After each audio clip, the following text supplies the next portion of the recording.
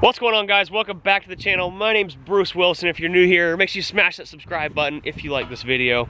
Today I am back out here working on the case 1896 for Will It Start episode 5, guys.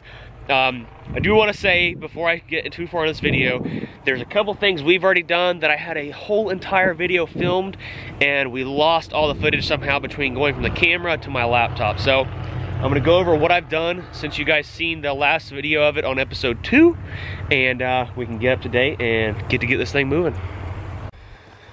So guys, since episode 2, I mentioned that we needed to put a fuel pump on it. I did order a fuel pump from eBay. It was like 17 bucks.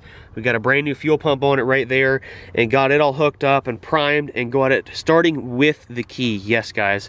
And then there was a bad power steering line right here. I'm sorry, a power brake line that was pouring hydraulic fluid all over the place. We got it replaced, and I did find a key from our dealership, Wilson's tractor, that we had laying around, and I've got it right there stuck in there, and the tractor now starts with the freaking key, guys, so that's awesome. I also aired up the tires. That front tire obviously doesn't hold air like it's supposed to, or really hold air at all. It did air up, but since then it has went back down. This side's still holding air, and the back tires, one of these two I think I got aired up. I think it was the outside tire I aired up. So I've got air there. I took the old H-wine that was all inside the cab, and all that right there was a rat's nest inside the cab. A couple people mentioned that there was no rat's nest under the hood, and I don't know why, but just for whatever reason, thankfully, there wasn't one. So we've got the front tire aired up. We're gonna air this one back up in just a minute, and I'm gonna get to you. I found out about why it won't move. So the reason the tractor won't move is it was parked, as you guys probably know if you've been watching the videos, because it wouldn't move. One day he came in, parked it after using it, came out the next day, and it wouldn't move. It would just kind of lurch forward, wouldn't do anything. Well, these tractors about a relay board here, which I pulled out of the tractor earlier today, right here, that has these little solenoids here that make it move and make the clutches activate inside the transmission, and it was absolutely in just terrible shape.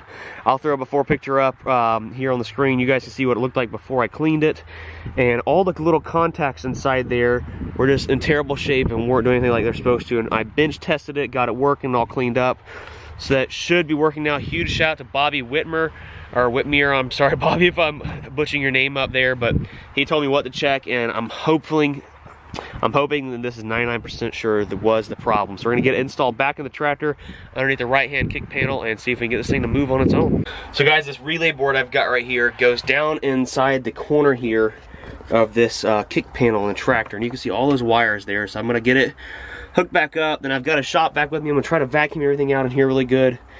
And ooh, there's a wasp in there. Hopefully he's not building a nest. It's gonna sting me. But and see if we can get this thing to move.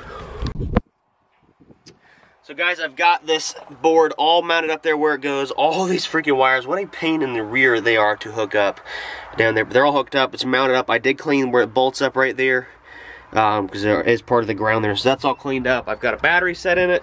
My little brother will be here in just a minute, and he can help me do some more filming. But I'm gonna go ahead and start it up because I don't feel like waiting, and see if it moves. So the dash up there, I guess you push these buttons right here to see different things on the dash. And this right here is like the on and off switch for the engine, so it should start up. Oh, like a charm.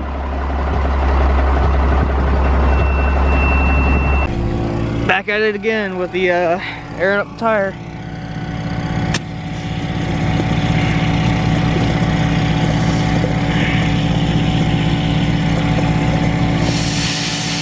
Alright guys, so I found a problem with the wiring harness. There's not getting power to the back of the fuse panel. So what I did is I took a jumper wire and jumped it, and now our relays are clicking. And also I push the clutch down, they're clicking like they're supposed to also. So,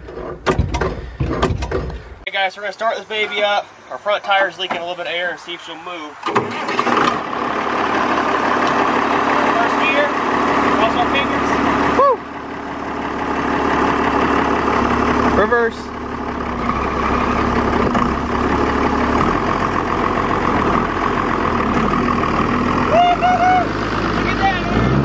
Look at them ruts too.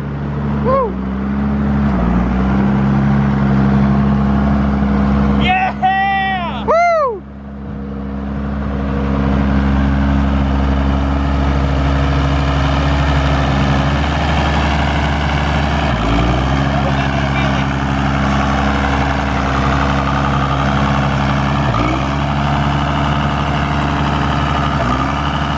something leaking up front.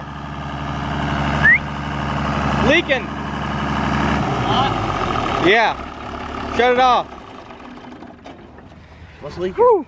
Some kind of fluid there. Oh, the power steering fluid or something. Let's see.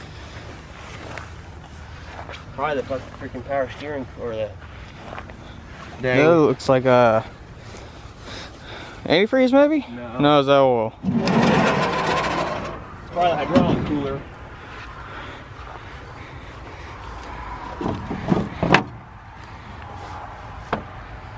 Yeah, one of the lines for the big hydraulic cooler up here. Transmission going, dang, well, it freaking moves. Other than it pouring oil everywhere. That's awesome. Well, there you have it, guys. Our case 1896 freaking moves. It's just got another leak. She's a gusher. Will it start? It will. And it starts and moves and everything now that we fixed the, we got to find out why that fuse panel isn't getting power back in there, but it definitely moves and works. So, we got to go to the airfield. We got to go to the airfield now and tell Bo. Oh, he's going to flip.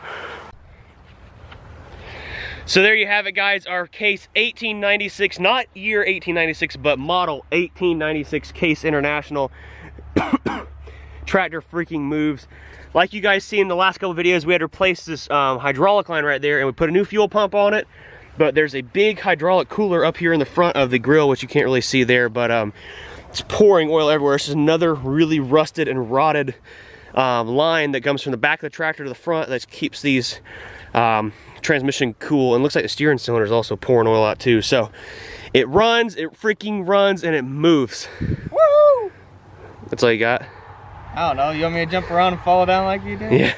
So it moves, guys. Huge freaking success. Oh, this makes me so happy. Our first ever Will It Start tractor is running and moving and doing its thing. So we're gonna go to the airfield now, where they're flying air. They should be having some pretty big two-stroke airplanes at the end of the day. And we'll get some airplanes on this video. Some of you guys are asking about that, and tell Bo that his tractor moved. So Aaron got the new 6x6 truck, and now Mom and Dad know you got it. Because they watch the videos. So we're out here watching a couple people fly, guys. I didn't bring anything to fly. Maybe on the next couple videos I will. Hope you enjoyed this video. Make sure you smash the like button and comment down below and subscribe to the channel, guys, if you want to see more Will It Start videos. We did talk to Bo. I don't think we're gonna be able to buy this tractor, but we're definitely be looking into buying a big diesel tractor or something like that and start messing with and turning up and making it roll the coal. So it's gonna be fun, but we are gonna help Bo get it fixed up and do some plowing out here, so you will get to see more of that tractor here in the future. So guys, hope you enjoyed the video. Subscribe, like, and comment down below. We will be getting some new Will It Start videos coming out next week, guys. Hope you enjoyed all these. We'll catch y'all later. Peace out.